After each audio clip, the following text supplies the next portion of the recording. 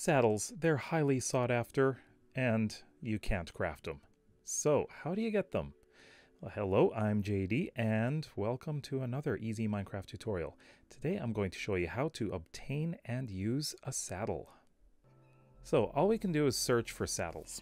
Now, you can find them in chests in several places, like in a village, you can find them in a weaponsmith's or a leather worker's. This is a leather worker right here, so let's see. Nope, just a leather cap. And you can also find them in chests, in a dungeon, bastion remnant, desert temple, end city, jungle temple, and as well as nether fortress and strongholds. You can find them in a lot of places. But you can also trade. You can get them from a leather worker, but only in Bedrock if it is a master. However, there is always a chance to get one in Java Edition.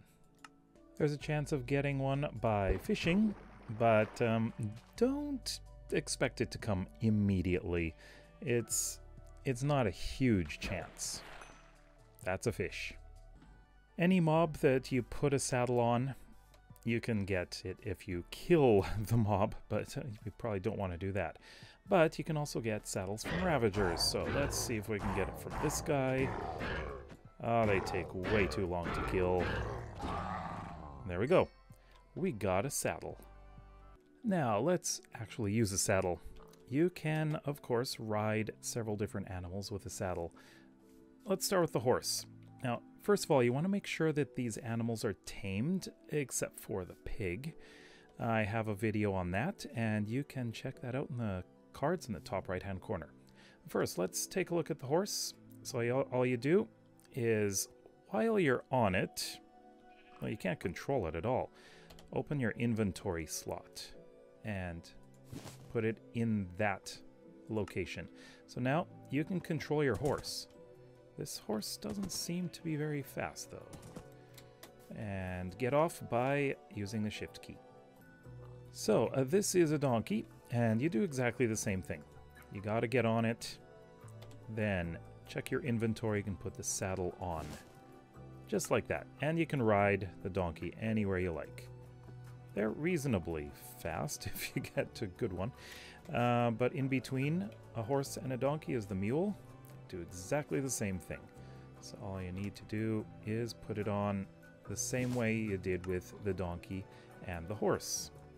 And there you go. Pigs are different. Just right click on the pig and there's the saddle. It's on. If you want to ride a pig, gotta right click on it, and it's not going to move. It won't go anywhere. You need a carrot on a stick. And that way, any direction that you aim it, the pig will follow. The only way to get the saddle back from a pig is to kill it, unfortunately. But there is one more mob that you can ride with a saddle, but it's not in the overworld. In the nether, we have striders. And to ride one, you need to put a saddle on one of these guys, and they're not so easy because they go right into the lava. So yeah, you need to get these on an adult, not a child, or a baby, whatever you want to call it. So I am in creative, so I can cheat here a bit. But yeah, you just put it on. And same as with a pig. You right-click to get on, and you hold warped fungus on a stick.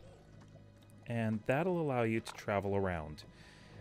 But before you get off, make sure you're actually by some land over here. Otherwise, you're going to burn yourself. So get up there. Okay, there we go.